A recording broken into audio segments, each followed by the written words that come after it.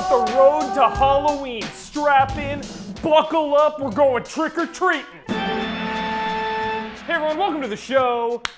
We have got a month-long journey planned, the road to Halloween. It is my favorite time of the year. Getting cozy, getting spooky, turning off the lights, watching some horror movies, playing some games. So to kick it all off, we're gonna start with blood and guts.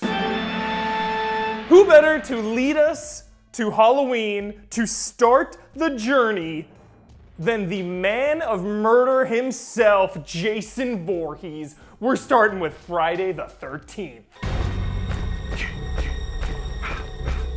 It's been a slightly bumpy road for Friday the 13th, admittedly, but it doesn't matter. It doesn't take away from the pure joy, the pure fun of being Jason Voorhees, stalking the camp counselors, grabbing them by the throat, hearing them scream into the microphone before you plunge the machete into their chest.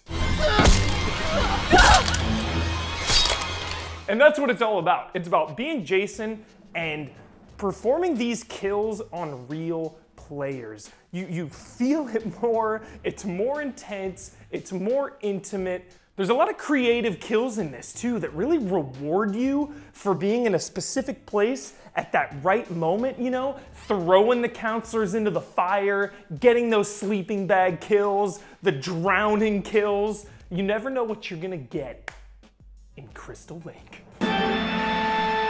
Next on the list, Doom.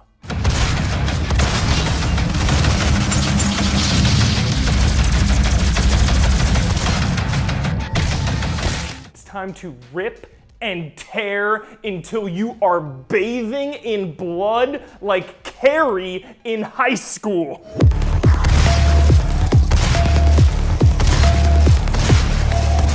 It's all about demons. It's all about killing them. I mean, this narrator alone that's reading those intense stone tablets talking about the lore of Doom, that voice alone just makes me think of Halloween. I think we can work together and resolve this problem in a way that benefits us both. And you know what I love about the blood and guts in this game? It's not there for show. It's there to symbolize your progress and symbolize your skill. The bloodier it is, the more blood coming out, the more efficient of a killer you are. Next on the list, it's time to go shopping. Dead Rising. Blood and guts. The best part about Dead Rising is you can grab any weapon you want. You can bludgeon the zombies, you know? When they're on the ground, you've got that trusty Triple H style sledgehammer. You just slam them on the ground. Or, you know, you wanna get Michael Myers style, get those kitchen knives, just start hacking and slicing. But my personal favorite, little Onimusha style, little Capcom tribute, perhaps? Samurai sword, just cutting the zombies in half.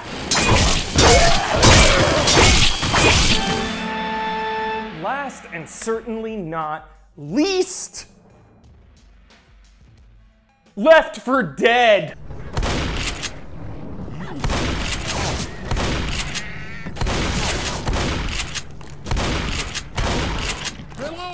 This one hurts. This one is hard. Like, breaking the fourth wall right now, getting real moment.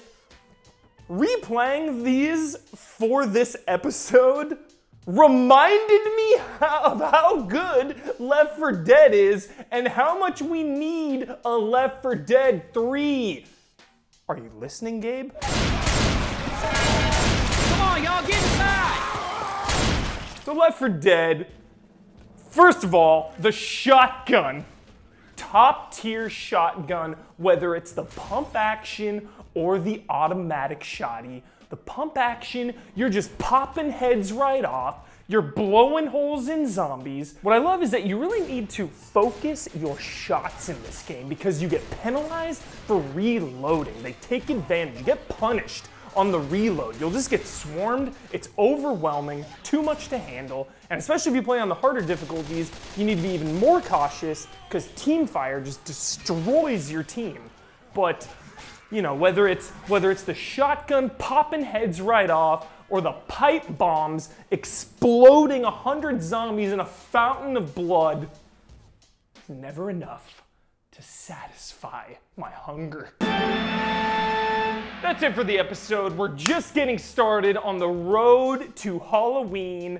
This was Blood and Guts. Stay tuned for next week. I'm not gonna spoil it. I'm not gonna tell you what it is. You're not gonna get it out of me. But if you wanna talk about Blood and Guts, this Saturday, 11 a.m., twitch.tv/EasyAllies, we'll be doing Talking Syndrome. We can talk it out, really start getting in the mood for Halloween because it's coming up quick. See you next week. It's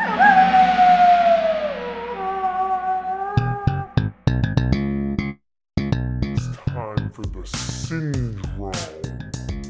This episode comes full circle because there was no way, as hard as I tried, that I wasn't gonna recommend a Friday the 13th movie. If you only have time for one, check out my personal favorite, Part 6, Jason Lives, the end of the Tommy Jarvis trilogy.